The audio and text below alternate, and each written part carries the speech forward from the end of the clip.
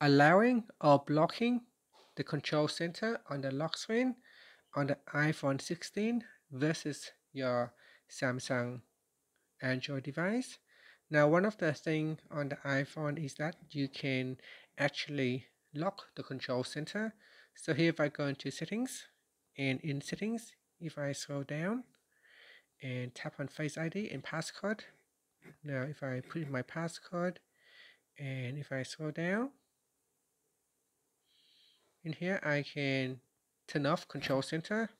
And on my iPhone, if I lock the screen, here if I try to open it while the phone is locked on the lock screen, I will not be able to open up the control center.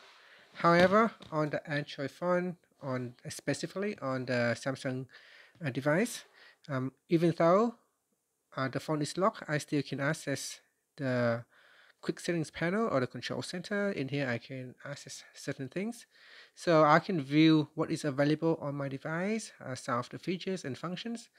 I cannot lock these features. It just simply there's no option for me to lock it.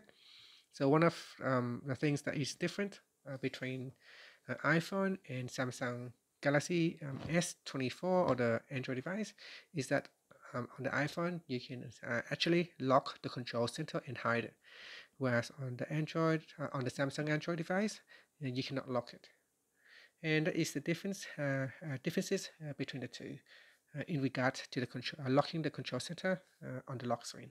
Thank you for watching this video. Please like and subscribe to my channel for more videos.